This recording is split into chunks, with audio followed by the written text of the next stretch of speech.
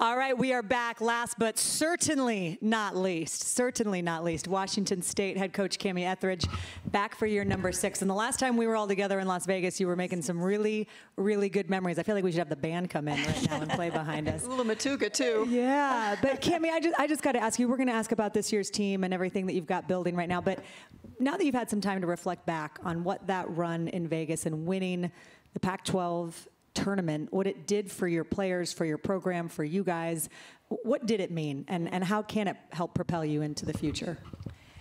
I'm not sure I can even answer that very well still. You know, I think it just validates you. I think our team, you know, taking over a program that had never really won, the whole university hadn't won a Pac-12 championship as far as on the women's side, and you know, it's a statement. It's get the right people in place, and anything can happen.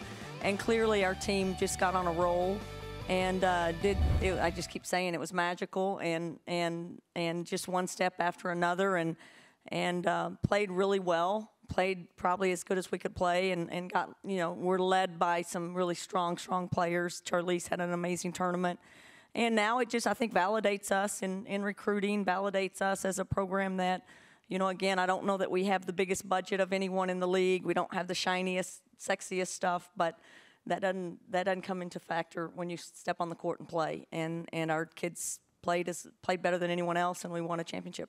What's it like to accomplish something that your entire university just is so excited about? Your community, your town, your whole section of your state just embraces you, just the people you heard from, and just what did that all feel like afterwards? Well, it feels, you know, if you know Cougs, you understand that question, and it's just a family. You feel it, you feel the support, you feel the love, the support in every single way, and people reached out.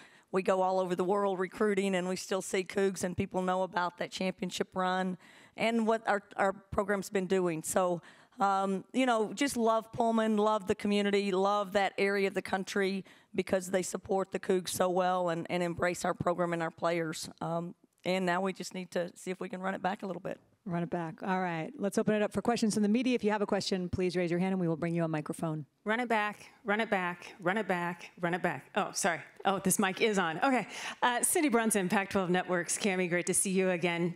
Had an opportunity to spend some time with you up in Pullman earlier this spring, and we had a chat, a roundtable about women's basketball and how it's growing, particularly in Pullman. Season ticket sales are at a record pace. What is the driving force behind that? Well, winning is and you know, I think everybody knows that in women's basketball.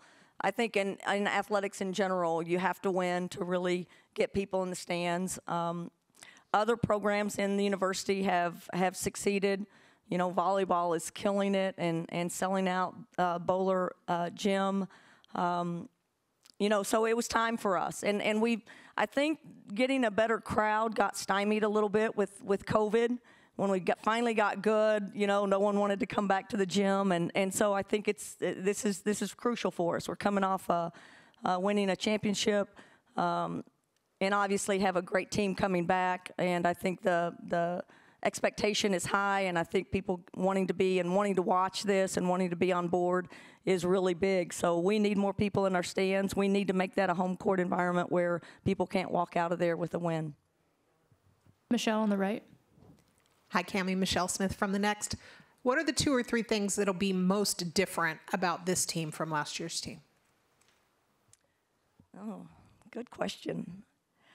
I don't know, different. I think just, again, you know, every year I've come up here and we've talked about we're still young. We're still young. We won last year and we're young. We have everybody back. We have everybody back. We have everybody back, but we're old now. We really are pretty experienced, and they literally are kind of seniors in their last run at it. So I just think seasoned, and I don't think anything should really surprise us. I think we've got that experience in our senior class, and then I think we have some really impressive freshmen behind them. So I think more than anything, this team needs to be different in the sense that we need to have 5 and 6 people in double-digit scoring. We cannot rely on and just depend on Charlize carrying us completely or Bella, those two in particular. We really need I think the best teams across the country really get 4, 5, 6 people in double figures, and I think we have the players and the talent in the gym to be able to do that this year. Kamie, to that Cindy? Kamie, to that point, who are the 2 or 3 players that we should keep an eye on your roster that are going to provide that extra scoring punch? Well, I mean, we went to we took a European trip to Croatia and Greece, and Jenna Villa from Arlington in Washington over on the west side, she led us in scoring by far. Has the ability to really shoot the ball, so she's someone that we really need to step in and keep people honest. Keep us one-on-one in the post and make people have to extend out on us. Eleonora Villa, another Villa, not twins. She's actually from, we call her LA, from Italy. Really, really, really good guard. Can get to the rim, can shoot it. She's going to be a really special player. Obviously, I think the depth in our team, everybody that's healthy right now is going to really help us. I think we can go 9 and 10 deep and really solid across the board. So beyond the seniors that are well in place and about, I think our freshmen are going to step up and have great years for us. Coach, you mentioned the foreign tour, and you also, you were doing a lot of traveling this summer. You coached the Team USA AmeriCup team and had a lot of Pac-12 players from different teams that you got to coach. And Chance Gray was sitting up here on that seat earlier today and saying that she loved being able to be coached by you and learn from you. So what was that experience like and dynamic of being able to coach some of the players that you have to go against during the season? I think, in all honesty, she probably wants to poke my eyes out.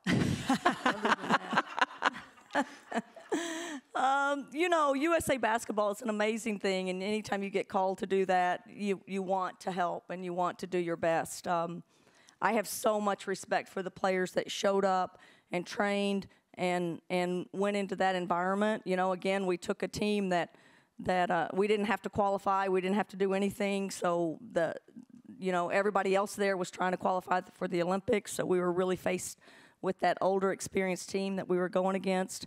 I thought the team really responded, and it's so hard. 9, 10 practices, try to get everybody on the same page, and represent and kind of take on the roles that they're giving. That's a really hard place for great players and best players on their teams to do. So much respect for every one of those players that put on that jersey for us, and really proud of the silver. I know that's not supposed to happen in USA basketball, but really thought the team responded well, and bringing home that silver was a big thing for us.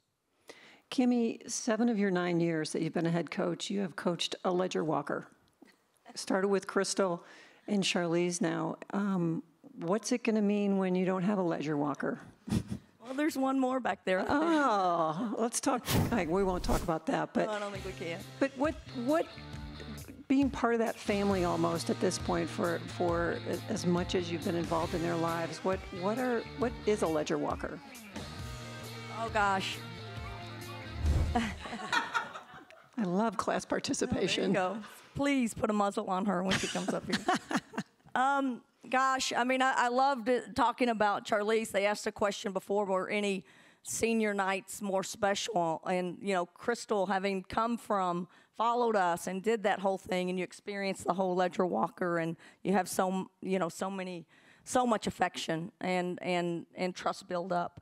But I just feel like we're a part of their tribe. That's what I think of them. I think they're a tribe, and you have to earn your spot. You don't get to just be a part of their tribe unless you earn it and are loyal and are trustworthy. And I think we've been through it a lot, and obviously really proud of who she is and that entire family. They were born to be superstars and leaders and great human beings, and that's a credit to Elio and that fantastic mother, Leanne. I love that. And before we have Charlize come up here, let's talk about that other very special player that you brought with you to Las Vegas, Bellamara Katete. Just one of my personal favorites as well, because the personality is as big as the play on the court. When you think about her story and her growth and what she's done, and then what you expect from her this year, what comes up? Well, just continued. Again, we talked a lot about it. Like, Bella has come so far, transformation in all parts of her life. Academics, she's leaving with a couple of degrees, you know, but what she's done on the court, her work ethic, her discipline, her sticking to structure, and her improvement. It happens. It happens when you commit to it, and she is so committed to being a great player. She wants to play professionally. I think she has her ceiling is still really, really high, so she's got a long way to go, and it's really exciting to continue to coach her, and we need big things from her. We're counting on her to be great this year.